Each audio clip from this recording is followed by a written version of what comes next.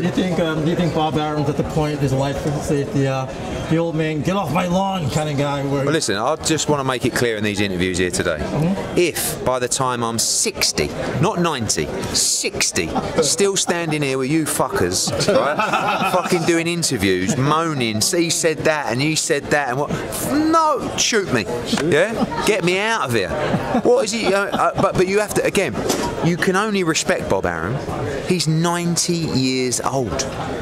But there has to come a point where you just go, like, listen, he must love it so much, and I respect that as well. But like, the aggravation in this business is 24/7, right? So when I get to 50, which is 8 years' time, probably, maybe even before, I'm fucking off. You'll never see me again, right? And I'm going to go and sit on a beach, right? I'm not from business, but from why?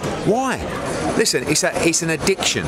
This sport is so addictive, right, to be a part of. But the aggravation 24/7, phone calls in the night, time away from the family, bad moods, people trying to fuck you all the time. Like people saying this, he said that. What? You know, but we love to win. You're 50 years. I'm 50 and out. Okay. So you get off your lawn and we'll be done. Eddie.